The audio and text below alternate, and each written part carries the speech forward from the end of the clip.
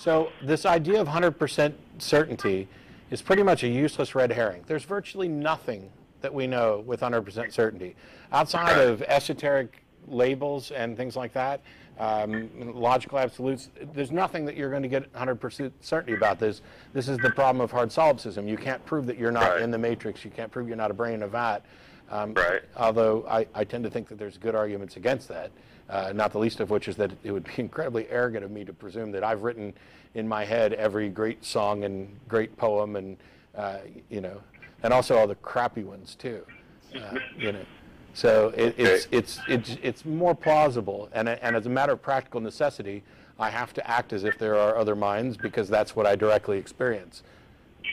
So I don't know what the problem is with this absolute certainty, because first of all, atheism isn't necessarily the claim that there are no gods, and it's certainly not, even to the extent that it is, for some, it's not the claim that we're absolutely certain that there are no gods.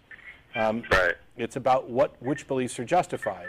And what I think you were talking about a minute ago was, you know, you acknowledge that you're making an assumption and you don't see what the problem is with that.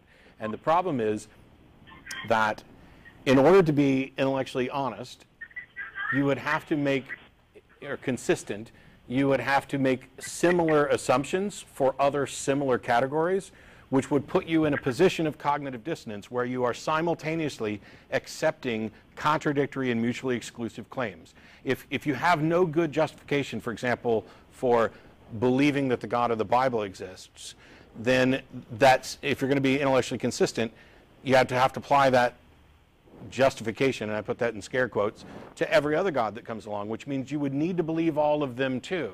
And if you're only going to believe one as opposed to the others, now you're engaged in a big old fallacy of special pleading. And so the intellectually honest thing is to reject all of those and say, I do not believe any of these until one of them meets good standards of evidence. And belief should be reserved until that happens.